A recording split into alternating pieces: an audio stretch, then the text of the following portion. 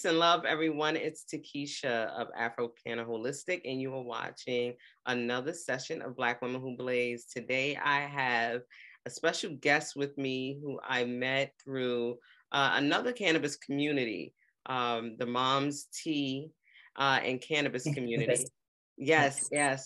And, you know, she's definitely aligned with a lot of the energy that I have in the space. So I wanted to definitely bring her on here. She's an entrepreneur, she's a cannabis advocate, and so many other things going on that I feel like it was very important to bring her on to Black Women Who Blaze. So welcome, Jillian. Hello. Great Glow. Okay. Yes, I'm coming with love. I have the rose quartz, so I'm coming with a lot of love. Yes. Oh, let's go, baby. See that? Listen, I'm here with you. Look, got my Santo Palo, everything. I ain't playing with y'all. Let's go. Yes, and that's the incense that's burning. It's sage and Santo. So it's yes. I'm done. We in this. Yes. We in this together, sis. So I'm glad that you agreed to come on because I feel like his story is definitely a compelling story, one that resonates with a lot of us, especially Black women in this industry and just in our community. Your story really it affects us, pulls at the heartstrings. A lot of it when you experience something. And I mentioned a healing circle at one point that I wanted to have for moms, and I would love to, work on something like that with you. I would love that, moms, because I have something similar that I experienced, not to the extent of what you did, but it affects us either way. Yeah. So I wanted to come on and have you come and share your story and share with everyone else how you got into the industry. Your cannabis story and your wisdom. So I truly appreciate it. Well, I want to thank you so much for having me. I'm very excited to be here. I've been excited all week. I'm like, yes, I get to sit with you guys. And, my cannabis story started when, my son, 18 years old, became an angel. And with him transitioning on, the psychiatrist was trying to give me Prozac and everything else, but saying, hey, you can't just get off of these pills. We have to wean you off because it's addictive. Yeah. I chose cannabis. Yes. I chose the plant that God delivered on earth for us. He know what he did. He know why he had that here. He know we needed that healing. That's the healing plant. Yeah. Without cannabis, I couldn't function. I couldn't sleep at night because I have the trauma of a child being taken away, my only child on the earth, being taken away, right? No grandkids at that point. And it's like, okay, what am I going to do, right? So I had to make a decision, okay, either you're going to lay here because life just slapped you in the face, right? Reach into your heart and grab it. Are you going to sit here, or you're going to get up and you're going to slap life back in the face? That's right. And that's what I decided to do. It took me a year to do it. It didn't happen overnight. You know what I mean? It took me a year to get out of that funk. And you know how I got out of it? I'm laying there, 10 a.m., just wasted. And I heard DeAndre say it loud like he was standing next to me, Mom, why don't you go publish your book? I forgot about the book because I was so wrapped up in my sorrow. I forgot about me. So my coping mechanism was like, as long as I could smoke. And then California came on and became legal. What? Walking in front of the cuffs, puffing, looking at them like, yeah, you can't do anything. They be mad too. They be mad. You know what I mean? I know. So cannabis has really kept me in line with what's right. I don't want to forget 18 years of someone's life. I don't want to be in that la la land. That's right. You got to feel to come out of it to grow. That's right. You know what I mean? No matter how tough it just is what it is. Go through your funk, and when you get up out the dust, you know what I mean? Dust your shoulders off and then go get them. You know what I mean? So that's the point where I'm at today. So I have a hemp seed product line. I have shampoo, conditioner, hair oil, all handmade. We sell on Amazon. We're all 5 stars. Thank you, everybody that support us. It's hard to get 5 stars on Amazon because people always talking not please. That's right. You know, I woke up yesterday to 2 orders, one from Chicago, one from Maryland. So I love it. The shift is moving when you realize that there's more than enough on the table for everybody to eat. If we just release, you know what I mean? That attachment to, well, I don't want her to have, or she can't have more of me. If you release it, you realize all of us will be blessed exponentially. And wealth is not just money. Yes. Wealth is your health. Yes. Right? Your mind, your functioning of your mind, your brain, your body. If you can have money and don't have all those other faculties, then you just might as well just give up the ghost because there's nothing you can do. That's so right. Once we realize that money is just a tool as well. Yes. Yes. That's where the things will start shifting. Right. You know? Yes, I agree. And so, you know, there was so much in just that short intro that you gave us, you know. And so you came to cannabis because you were dealing with grief. Yes. Because you lost your son at 18 years old, your only child. Yes. You know, and when we spoke, you know, previously, I wanted to ask, but I said, you know what, you know, she'll reveal, you know, all of those things during the session. And so, right, you know, your only child, you know, during this time, you decided to pursue cannabis as an option for your grief, you know, to cope, instead of the pharmaceuticals that a therapist was wanted to prescribe. Okay. Right. And in that as well, you already authored a book. You already authored a book and you were waiting to publish and you didn't. That was put on hold because of what you were dealing with. And so this propelled you to now publish a book. And what is the title of the book? And the title of the book is Scorching Steam. And it's really conflicting because this book was after I read 7 Shades of Grey. I was like, I could write better than that. And I'm nowhere near what I said in my lane, did my own thing. You know what I mean? And I was like, oh, it's a steamy novel. And you know, you always in the back of your mind, what would people think? I had to get out of what would people think, because it's what would you think? You're in this position. You got to get out the dirt. Do whatever you got to do to claw out of this hole. Oh, we're gonna have to read that one. Okay. Oh, yes. we got to read. Mm-hmm. I'm telling you, I swear, I have one negative comment from a non-verified purchase, and I swear as a family member. From the way you read in 2 pages and you left me a whole paragraph, that was personal. Right. You know what I mean? Right. You can read through it. You like, you just read 2 pages and you just went in on me. Yeah, nah. Right. You have to deal, but I did it. And you know what? Even the critique from that person, I republished it, you know, and now I'm very proud of it. You know, I also have a children's book for DeAndre. I wrote a poetry for him, and I just turned it into a picture book. Yes, that's beautiful. That's you know beautiful. What I mean, because I love tapping into creativity, especially when dealing with grief and a way to cope. You know, you really are pulling from within and pouring out how you feel. And, you know, and you found a way to do that. The book, I definitely, you know, both of them, you know, I definitely want the links. So, warning on the Scorching Steam, it pops off from the beginning of the first page. So you don't have to wait to get into the 10th page. You're right. It's juice right away. That's the way I read it. That's the way I read it. If you don't get me in the first 5 pages, I'm not going to go to the 30th page to figure out what's going on here. You already lost me. So Right. We're going to put those links. We're going to put those links up, yes. In the description so you guys can support. And we're going to, so let's get a book club and read Jillian's book, okay? Scorching Steam. Let's get this. Don't judge me. It is what it is. No judgment, because listen, it's art. It's art. That's right. And when you're creative, your art comes out in many different ways. And so after that, you also developed a hemp-based product line.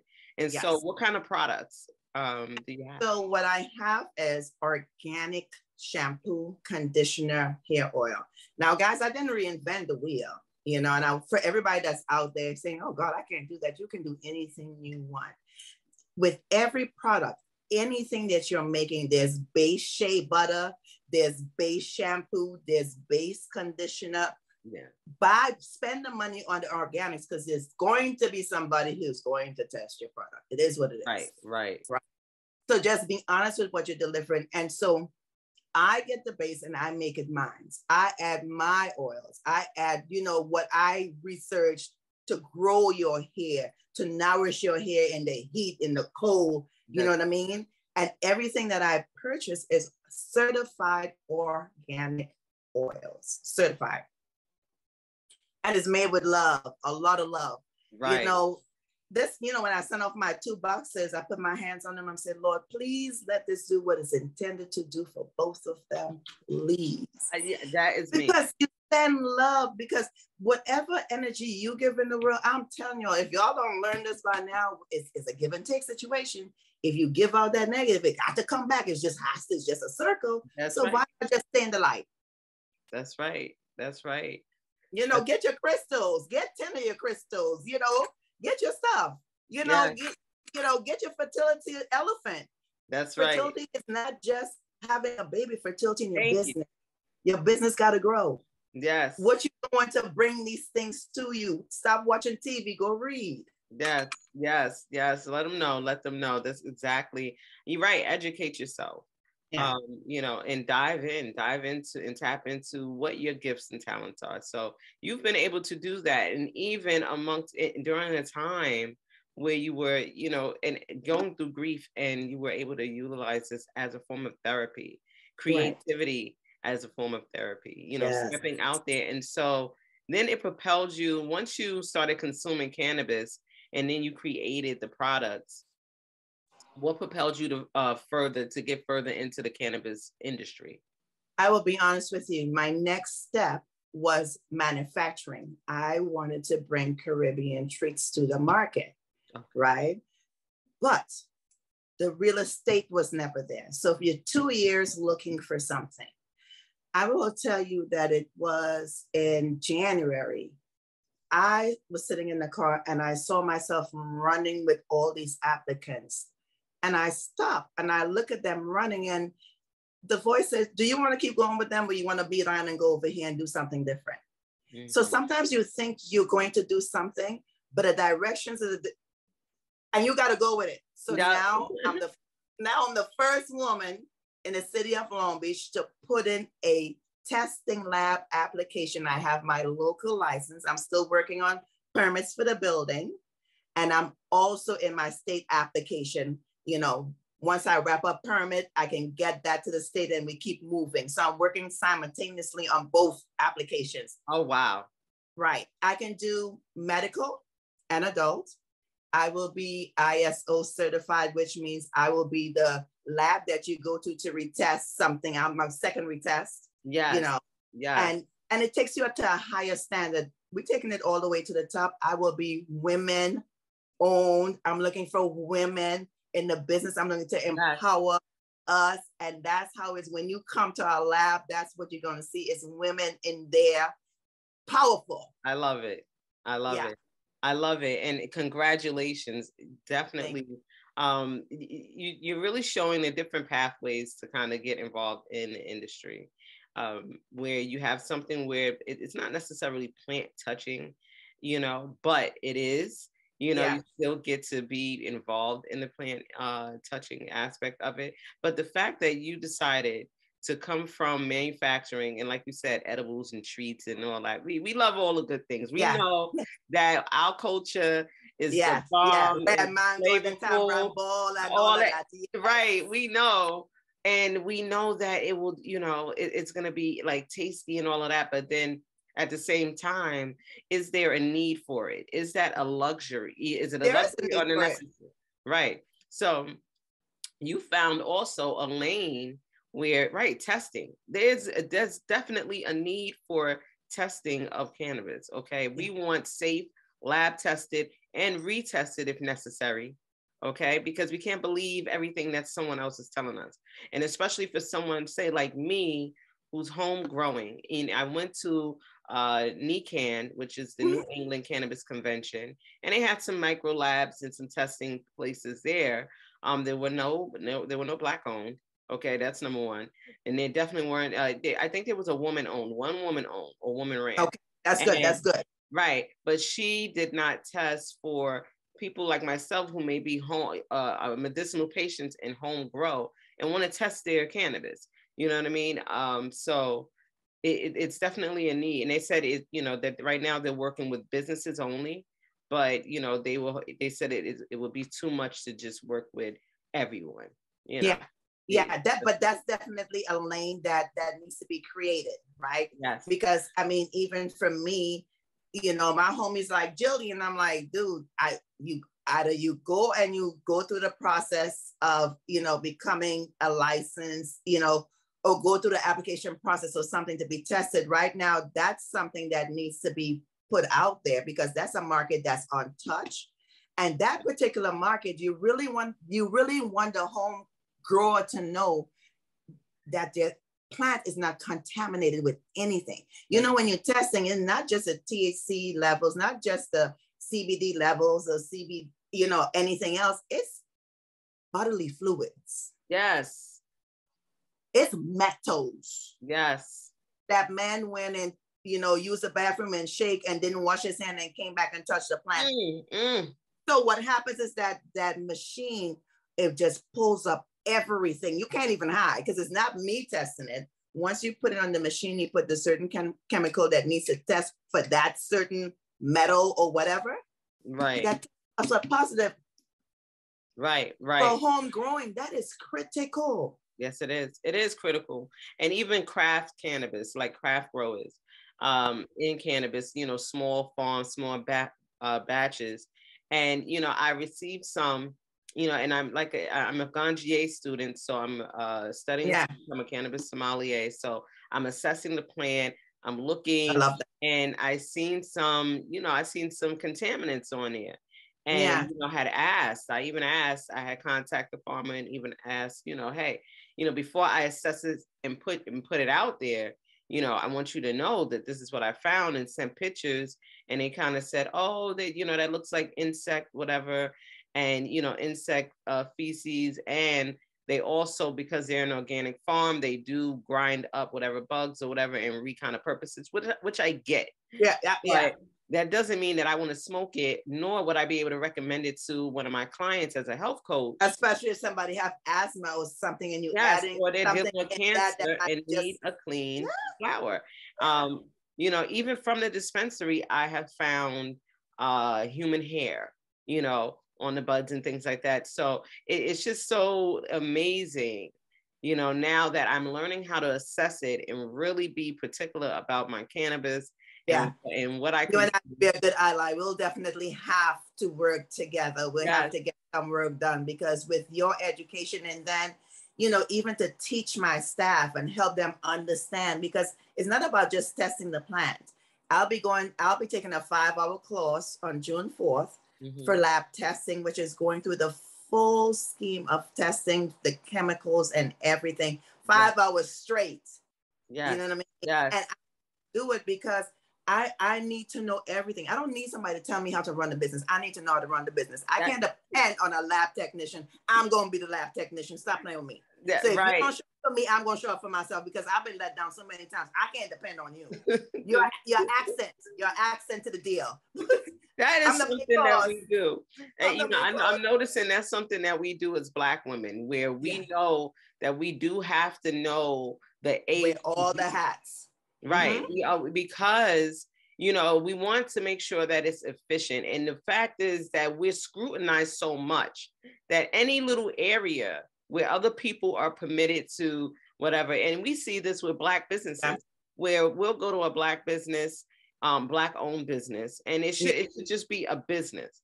But it seems like when it's a Black owned business, we'll go and the service may be not up to the standard that we feel like it should be. And we'll say, I'm never going back.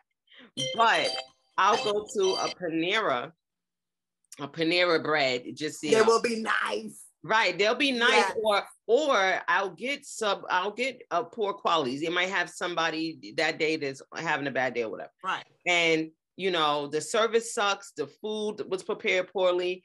And I'll complain, but I wind up going back to Panera.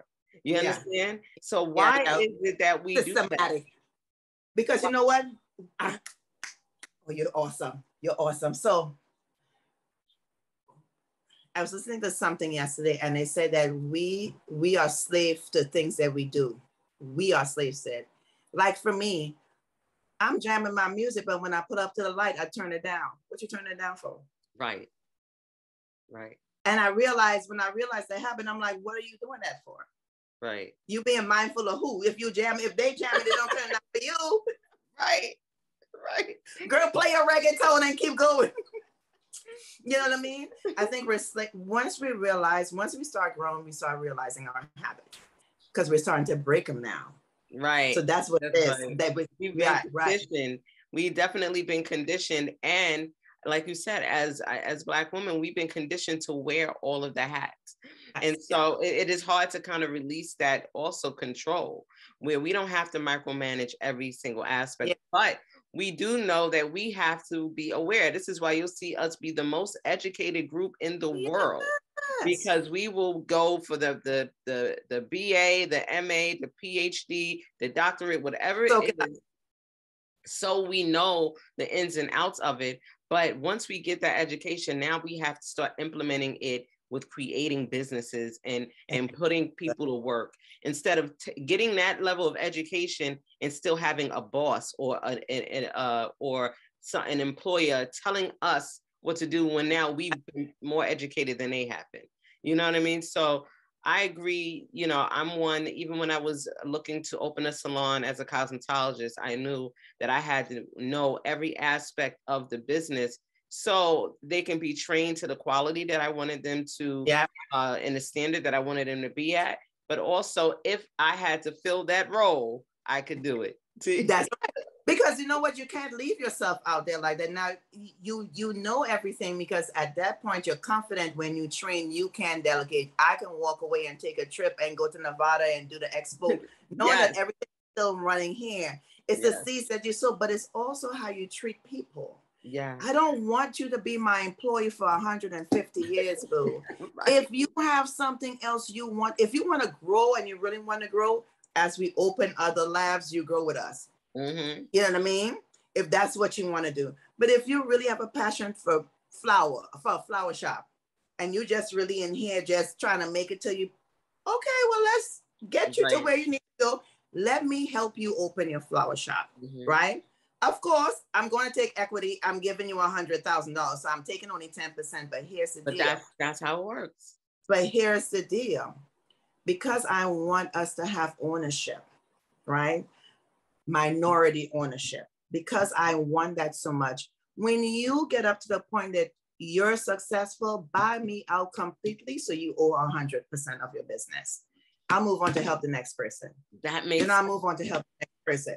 So I'm just flipping that money, just helping other people. Right. And it creates a model as well for the person that you help to now follow and be able to do the same thing, because that's what it takes. Like you said, you know, hey, I may not be able to, when I'm starting up, you know, pay you, you know, currency, but I can establish, you know, a space for you in the company where you have equity.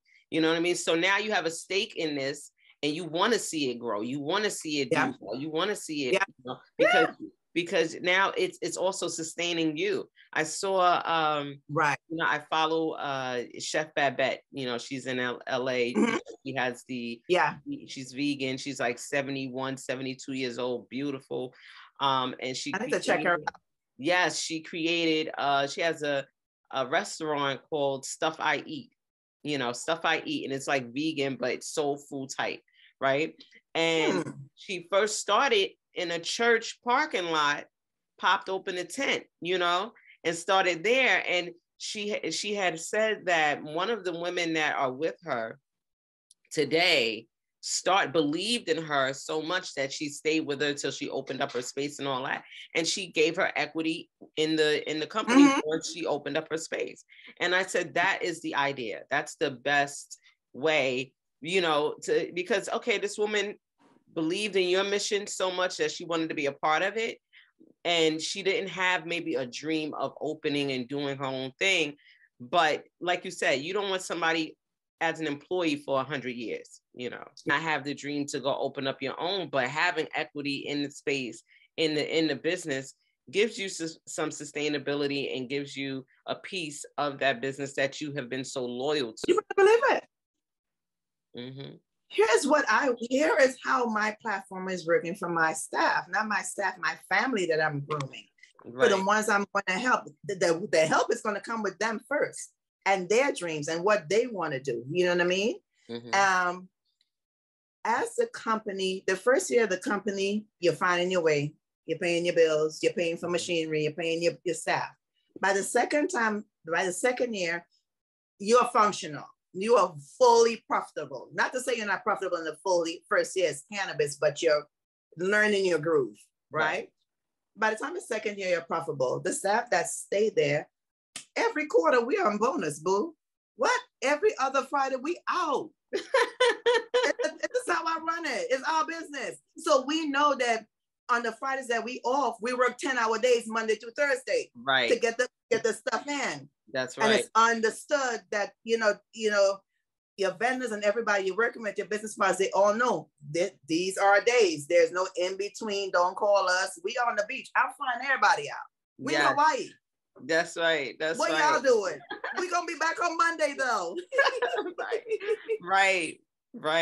If you take care of people, they will take care of you. It's going to be somebody you will fire. Understand that, because it's somebody who will push it, somebody who may not respect you as a woman in business. Right. That's why I say I'm hiring all women and I'm checking your temperature, because really you coming into an interview with incense burning and candles and a whole bowl full of crystals on the thing. So if that didn't scare you and you come back for the second interview, I know your blood can handle this, because honey, we roll with the lights. Right, because it's about the frequency up in here. And so we keep we keep it high vibrational. So, so I agree. And so you're located in Long Beach. And so the testing facility will be located in Long Beach. Wow. So we're located right in Long Beach. And guess where we at? We're right in the hood. The way that they mapped it out. See, they mapped it out for us to fail. Mm-hmm. So there is bullet holes in my retail glass. Wow. So what I'm building out on the inside is a bank teller system. So when you come through the door, you take 2 steps and you slide whatever you need underneath that little, the bank teller, how you have to, you can't even get into there's an electric door right there. Teller. You stop playing with me. Yeah. Y'all want to take it to the Jeffersons? We gonna act up. Right. Security, everything. Yes, I agree. Okay. And so, I mean, this is going to be awesome, because you're bringing it to your community where you're also providing jobs. And this is why we are coming into the industry, not just because, hey, we want to be involved in recreationally, but also for economic development and regenerational wealth. This is an opportunity to get involved in an industry where we can bring in economic development into a community where we can start to have ownership in. And that's what it is. We haven't established any communities where we own the whole block. That's why I love the buy the block movement and things like that. It's time, and cannabis can be the industry. And it's 2 of us on that block. It's 2 of us on that block. 2 females on that block. One me, the testing. One a dispensary is what she wants to do. So it's 2 of us on that block, and we're not playing with none of them. Right. And I mean, look, here's the thing with the hood: as long as you respect them, they'll respect you. I don't disrespect you. Right. I had a crackhead come up by my door and he looking through my little gate, and I'm like, what? Oh, no salon, and he gone. But it's the way you got to know when to flare up, and you got to know when to keep the temperature to a certain level. You know what I mean? I talk to all the neighbors over there. Hi, how you doing? How's the baby? Yes, because as long as you're in their community, you need to be a part of it as well. Right. You can't come in there with your nose up like, yeah, I'm in the cannabis and they will get you. Yes, yes. You might want to humble yourself when you get down we there. see what's happening in areas like Oakland. Yes. You know, where do we see what's happening? And this is why I feel like it's important. And I approached a couple of dispensaries. What are you doing to give back to the communities that now you're getting money from? Because if you feed them, they will shut. I bet you nobody can come on that block and touch us. Thank you. If you take care of them, I keep telling people, life is an exchange of services. You want that man money, you got to give that man a good service. If it's goods, you got to give them goods good. If you know what I mean? Everything you do with integrity. With having a cannabis lab, integrity is being written on the wall. Something you do even when nobody is looking. Thank you. My staff will see that. So you understand, don't pass somebody that did not pass. That's right. That's right. Because it's Dre Globe Laboratories. When you hit that scan, that QR code, when the customers, it's Dre Globe Laboratory was scanned on this, tested on this day for da da da da. Don't. Right. That's somebody's life. That's somebody's grandma. That's somebody's grandfather. That's somebody that needs that to help them with even cancer or whatever that they have that easing the pain more than the pharmaceuticals. So don't take them away from them. So for me, it's just integrity. So God said, I know you thought you was going to make that red mango and them tambran bowl and that anchar, but I put you this way. Well, you will still be able to do that, right? And that's the thing. He didn't say I can't do it. He said, for this time, I need you here. Yeah. And with being here, you can move over there because you have to have an exit plan in everything you do. This is true. I mean, I thought that I'd be coming in as an infusion artist, making all sorts of delicious, delectable, edibles and things like that. And, no, I'm coming in the advocacy space, in the educating space, in the assessment space of quality flower. Right. I may get into, craft growing, like craft cannabis, meaning for myself, right. And teaching others how to do that. I mean, you already got a job at Dre Glow because I would need you to come and do sessions. We just need sessions of understanding. People need to understand the science of it. Yes. So the health benefits. And the health benefits of it. Yes, the health benefits. And so, and now even, CCI, the Cannabis Coaching Institute, that I got a scholarship at, now brought me on as a grad mentor, so now I'm guiding other students through the program and supporting them as well. So you can get involved in the industry in so many different ways. But the first, like you said, the key is to educate yourself about the plant, what you're getting into and the industry, so tonight I have the Cannabis Policy Research Group starting. And we will be diving into the policies in federally and state, local policies, and see where they have the holes in them. What's out of balance, what we need to speak up about and advocate for. So a small group of people who are cannabis entrepreneurs, advocates, and employees, and really want to dive into the policy, because this is important, because compliance and what you're doing in testing, right now in Connecticut, there's a law about to allow them to have more mold, pass, so that the plant can have a certain amount of mold and still pass and be consumable. And it's like, wait a minute. And no, you're telling me in my face, you're just killing me and you don't care. So one thing with California, so all my tests are linked to the track and trace system from seed to sale, all the way in the middle is testing. And depending on your testing is if you go to lab. I mean, if you go to dispensary, if you go to the dispensary, that's depending on your testing. Right, what you test for, right. Right. Now, where you would be needed here, especially for social equity, that's a whole nother subject we have to talk about with the city. And, you know, it's the education background of it.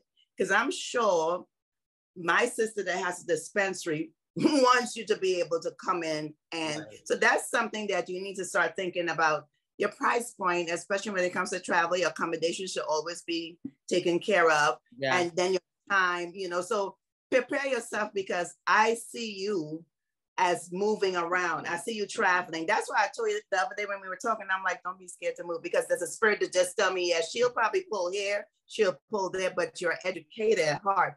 But still, we want to do the cooking class. Yes, yes, yes. We want to do the cooking class too. Yes, we do. We so love whatever training I need to get for us to get on a platform where we on, you know, TV showing them how we do it outside. Look, life is as big as you want, as you dream. That's right. That's right. That's why you speak in my language. And someone asked me the other day, you know, what is it that you do? She's like, I know you won, you know, awards and you're up for awards. So, but I really don't know, you know, what you do. And, you know, I was speaking to an audience and letting them know that what Black women are experiencing in this space. And, yeah. You know, we not only are looking for access and funding and really education, but we're also fighting, on the other hand, for visibility and advocating for ourselves just to be here, just to exist. So it's a lot of work, you know, it's a lot on our shoulders. And so when she asked me, what are you doing? I said, just say everything. You understand? Let's be clear, because that's how we are and that's what we do. Yeah. You know, we don't have the luxury of not doing that, you know. And oftentimes we are alone. And, you know, even when married, you know, even when married, I mean, look, I mean, even that's why you got to believe in yourself, because nobody really can believe in you. And then why should they? This is not their dream, it's yours. When you take it down that simple, you be like, okay, I understand, because your life, people will try to dim it when they see it. They're like, oh, she's shining so bright, but just let me let her know she ain't gonna be nothing. Yeah, right. This is what not being done look like. We are bosses. That's right. In a space that we are needed. And look, you're way on the East Coast. I'm over here on the West Coast. And the connection is like, we've been talking for 100 years. You know what I mean? But it was a time for our spirits to align and move on the same level, because I told the universe, I have to build a team. I have to build a team of credible people, credible women who are passionate about the plan. You can't just come with your degree from New York City talking about, hey, Jillian, no, boo. Listen, I never heard on you on no platform. Right. I'm looking for the spirit. Once you get to the spirit and you start aligning, there is no argument. Everybody know their lane. That's One thing I love about this group, the Long Beach Social Equity Entrepreneurs, we call LBC. Okay. Everybody have a lane. That's right. Everybody have a lane. I know I'm handling the PR. Somebody else is handling the letter we need to send to the city. We have, legal aid helping us. Somebody else is doing the research on this. So everybody, when we come together, okay, what do you have? What do you have? What do you have? Yes. Everybody respected as bosses. Yes. Yes. Nobody runs nothing. That's right. We all align as one. That's right. That's so right. That's what you're looking for, and that's who you want to continue rolling with. Everybody have their own individual businesses. Yes. We just want everybody to succeed. That's right. That is what we're here for. Right. That's what we want. We want a balanced playing field. We want everybody to have the opportunity who, like you said, advocates for the plan, because you have those who are here for the money grab. Yeah. We know. You have those who are, it'll go quick. Right. Right. And that's what I was saying to another person in the industry. I was letting them know that soon the dust will clear. It's all exciting and all the things now, it's like, ooh, but the dust will settle and you'll see who's still standing there. Yeah. And those are the people who are here for the plan and the people and the health benefits of it and what the plan is here to do on the planet. You gotta have a purpose.